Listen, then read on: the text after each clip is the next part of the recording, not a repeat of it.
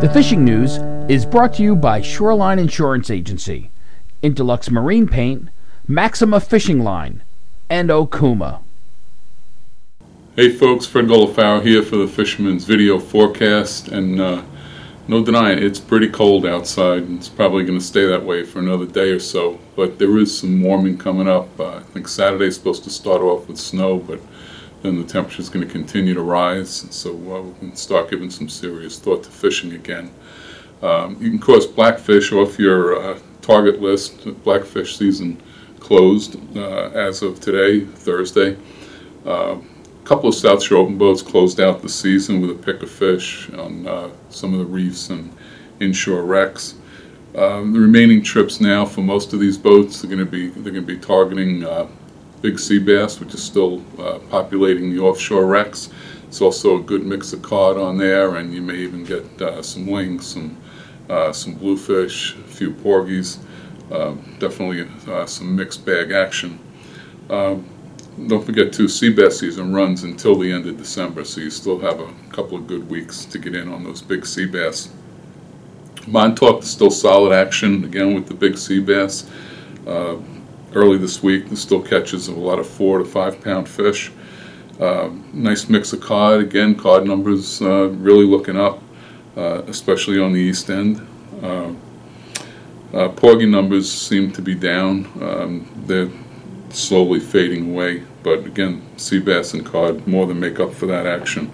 There's several charter boats still running from Montauk. I know the My Joyce had a really good day with jumbo sea bass, good sized cod, and they also closed out the blackfish season with fish to 11 pounds.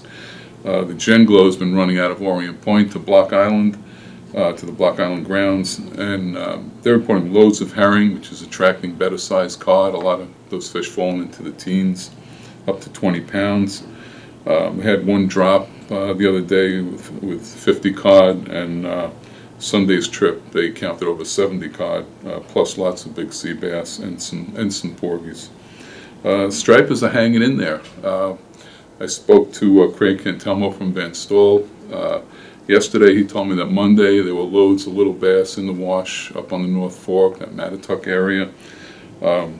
Shinnecock Inlet got a report, one boatman, he got out earlier in the week, found bass chasing herring on the surface in Shinnecock Inlet.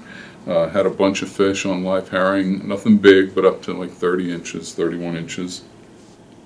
And the fishing's still holding up well in the Western Sound, the far Western Sound. They're still catching fish up to 20, 25 pounds, around the bridges and into the East River. That fishing's still good.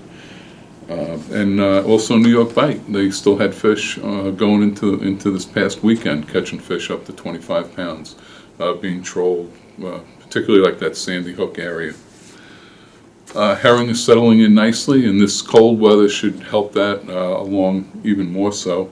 On the west end, Canarsie Pier, 69th Street Pier, and the Sheepshead Bay Boat Basin, according to Frank over at Bernie's, have all been producing solid action with herring already. The North Shore, that action spread. It had been concentrated to the west. Now it's pretty much most of the harbors, like Huntington, Cold Spring, Hempstead, and all the way east to Mount Sinai now, all producing herring. It's been a little slow, parts of the South Shore, some of the South Shore piers, but as I said, this cold weather should pick that action up. And fluke season may be a long way off, but the Mid-Atlantic Fisheries Management Council is meeting today in Baltimore, Maryland, and that meeting may go a long way towards shaping our 2017 fluke season. There's already talk of a 30 to 40% reduction in the recreational fluke harvest. And so I'm going to sign off. I'm going to hand it over to Jim Hutchinson. He's down there in Baltimore, and he's going to fill you in on what's happening down there today.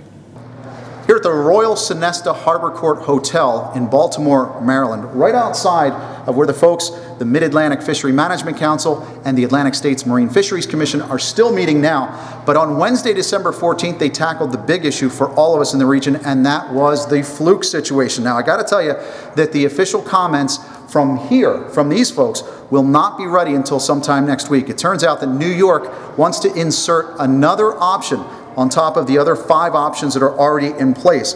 That additional option that New York is going to put in by Monday morning will be raising the size limit 1 inch for every state along the Atlantic coast except for North Carolina, because they don't have to take restrictions this year.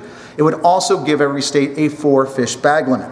Some of the other options that are in that document that's going to come out next week that we'll get a hold of sometime before the holidays will, for example, if we were to stay at state by state, Massachusetts, you wouldn't have to do much of a change at all. In fact, you could liberalize a little bit. Rhode Island, 4 at 18 inches, 105 days. But you look at Connecticut, New York, 2 at 21. With a fishing season of 55 to 66 days, so that's terrible. Other options that will be available: Massachusetts, 5 at 16, 4 at 17, even 5 at 17 with 132 days, where Rhode Island would be looking at 4 at 18 for 117 days down to 88, also 8 at 19 inches for a 245-day season. Again, New York, Connecticut, and New Jersey, under many of these options, would be in that same region once again, 2 at 19 inches, ranging from 88 days to 107 days. So there are a lot of options in here, and again, we're waiting for those final numbers, that final option coming from New York that's expected next week. Once these fishery managers look at that next week and finalize that, then we'll get a chance to look at it later on this month, and then you'll have the opportunity to provide some public comment on that. Your state representatives, I'm sure, will get involved. The final regulations will be administered or laid out sometime in February when the Council and Commission gets together again. So as we have the updates, including these options that are going to be made available next week, you know we're going to post them at thefisherman.com, so stay tuned. Reporting from Baltimore, Maryland, for the Mid-Atlantic Fishery Management Council and the Atlantic States Marine Fisheries Commission meetings, I'm Jim Hutchinson from the Fisherman Magazine. The Fishing News is brought to you by Shoreline Insurance Agency, Interlux Marine Paint, Maxima Fishing Line, and Okuma.